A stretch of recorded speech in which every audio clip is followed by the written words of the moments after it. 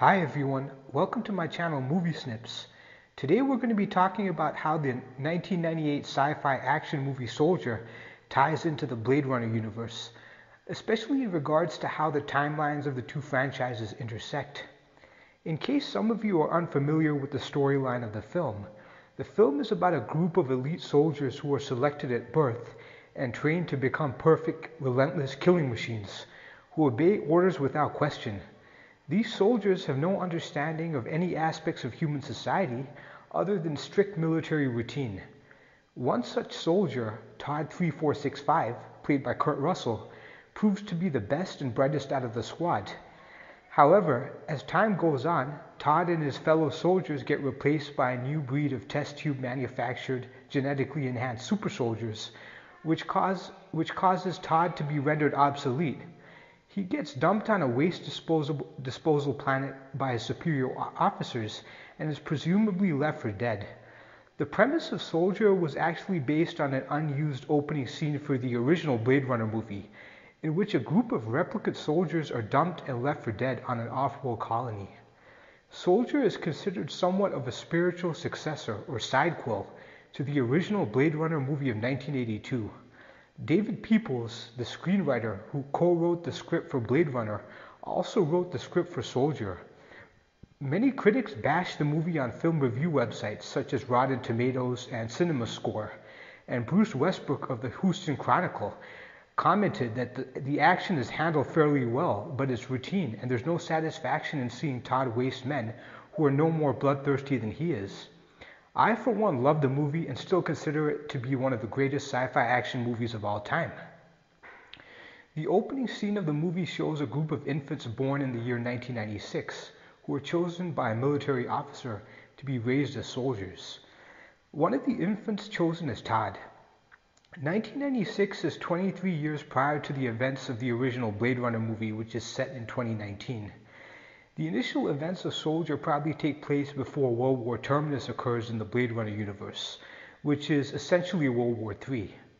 So as the movie progresses further, we see Todd fighting a battle in outer space on the Argentine moons in the year 2036. The Argentine moons were actually discussed in the Blade Runner fandom as being an off-world colony based on a series of moons with plutonium furnaces, with temperatures as high as 1200 degrees Fahrenheit. The moons may have also been mentioned in the Blade Runner comic books. Nexus 6 replicant Roy Batty apparently fought in battles at this location during the off-world campaigns. In the following scene, we get a glimpse of Todd's combat history. References are made to the Tannhauser Gate and the Shoulder of Orion, two battles that Roy Batty also fought in.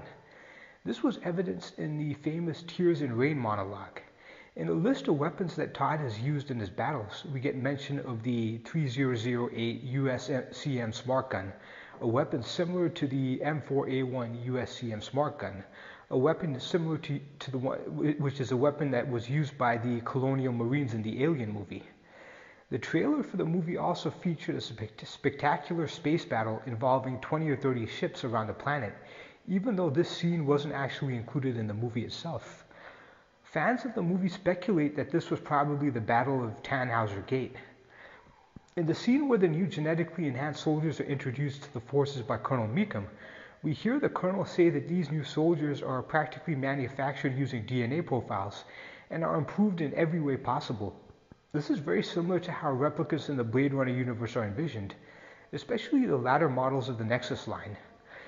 These new soldiers would probably have been either Nexus 8 or Nexus 9 replicants, given that the majority of the events in the movie are set in the year 2036.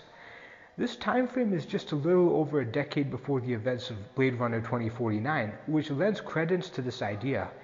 If you look closely, you'll also notice that there's a logo inscribed on the training floor in the scene that says American Forces, also translated into Fuerzas Americanas.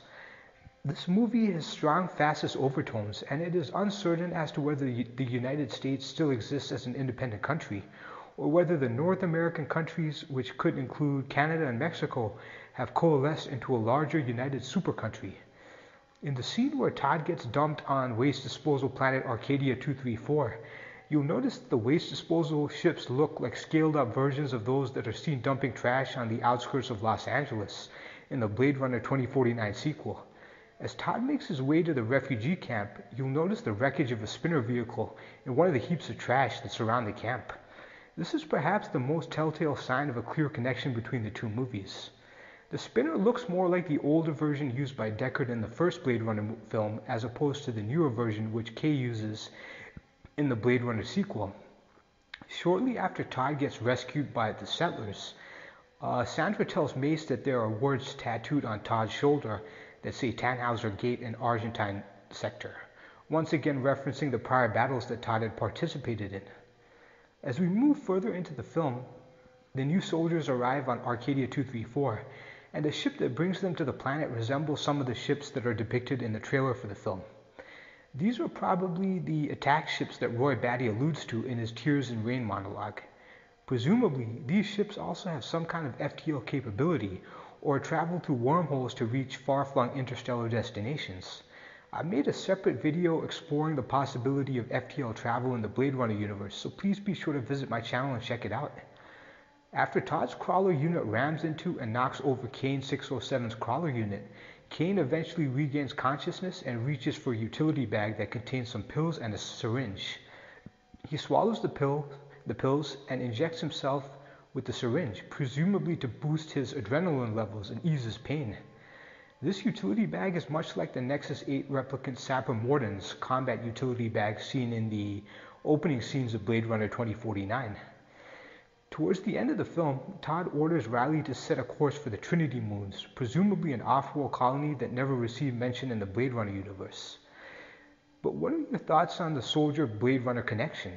If you feel I missed anything or would like to add anything to this discussion, please feel free to comment down below. Please also remember to like, share, comment, and subscribe to my channel, and please check out my channel for more sci-fi lore videos.